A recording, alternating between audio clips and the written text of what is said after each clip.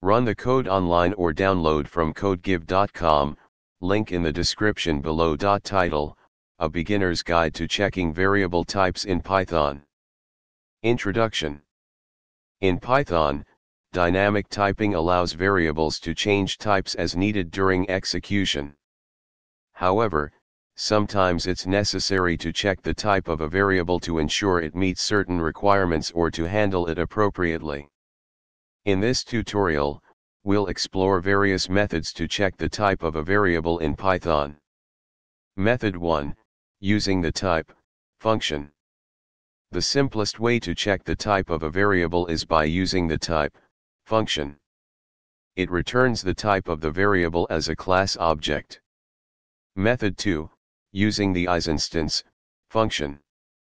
The isinstance function is more flexible than type, because it allows you to check if a variable is an instance of a particular class or any of its subclasses. Method 3, using type annotations, Python 3.6+. Python 3.6 introduced type hints, which allow developers to specify the expected types of variables using annotations. While these annotations are primarily used for static type checking, they can also be inspected at runtime. Method 4, using the __class __ attribute.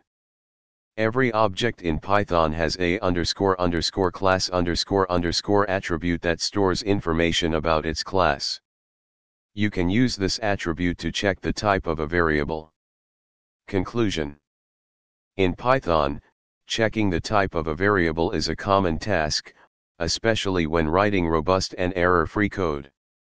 By using the methods outlined in this tutorial, you can easily determine the type of a variable and ensure that your code behaves as expected.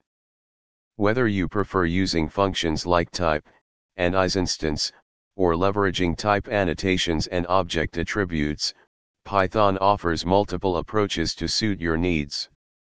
ChatGPT.